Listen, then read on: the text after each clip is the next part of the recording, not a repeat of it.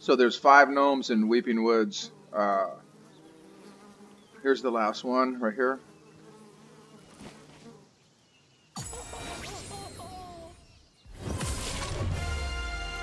So there's 1 gnome here.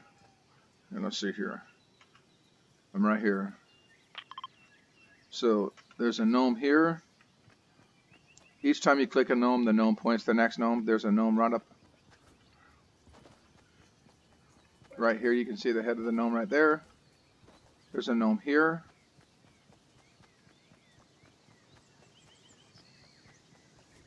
There's a gnome right here. I already clicked it.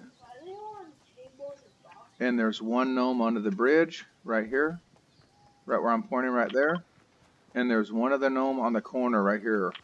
So there you go. That's the gnome challenge. It's 40,000 XP. And you get some kind of... Let me log out. We'll see what we got.